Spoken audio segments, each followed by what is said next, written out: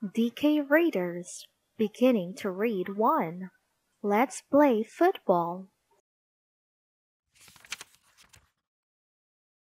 Today was Eric's first day at football training. Eric put on his football boots. He strapped his shin guards to his lower legs. Then he pulled his socks over his shin guards. Eric was ready for football training to begin. Shin guards.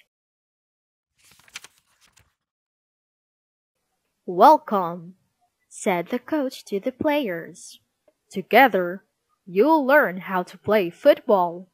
He told them 3 rules. Play your best, play fair, and play without using your hands or arms.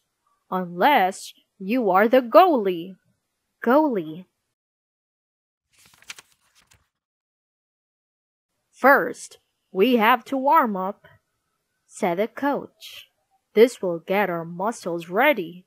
Everyone did jumping jacks. They jumped with their legs and arms apart, and then together.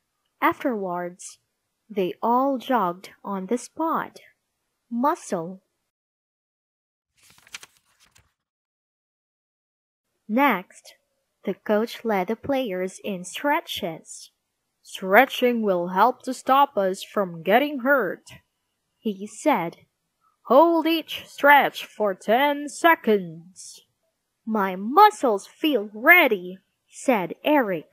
"Good," said the coach. "Then it's time to learn some football skills." "Passing means kicking the ball to another player in your team," said the coach. "It's the best way to move the ball to the goal. You have to kick with the inside or the outside of your foot." Eric, Beth, and Henry passed the ball to each other. "Good passes, everyone," said the coach. "In a game, you should only pass to a player who is free to take the ball." "Let's try running with the ball," said the coach. "This is called dribbling." The coach dribbled around some cones.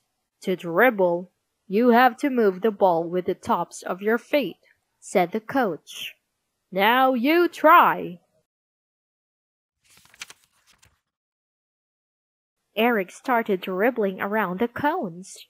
"Keep your head up," said the coach, "so that you can see both the ball and the pitch."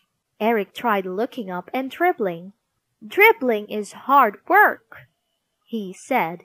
"Cones." "Let's shoot some goals," said the coach. The players kicked the ball at the goal one by one. Eric tried and missed.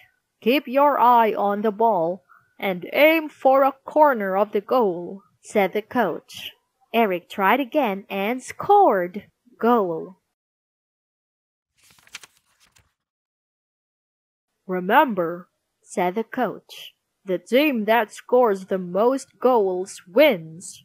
But it's more important to try your best and have fun. Now, let's have a water break and then play a game of football," said the coach. He split the group into 2 teams. Whistle. The coach blew a whistle to start the game.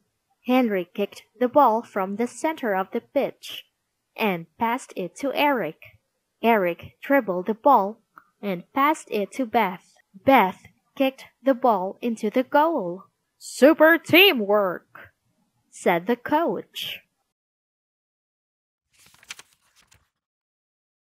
"The score is 1-0, said the coach, "and it's the yellow team's turn to kick off." The game went on. The players passed and dribbled the ball up and down the pitch. The coach blew a long whistle to end the game. Eric's team cheered. They had won. Everyone shook hands. "Good game," said Eric to the players in the yellow team.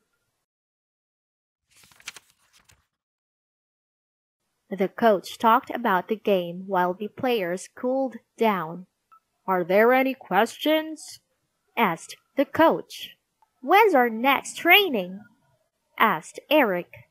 "Next week," said the coach. "Until then, remember to practice your skills at home."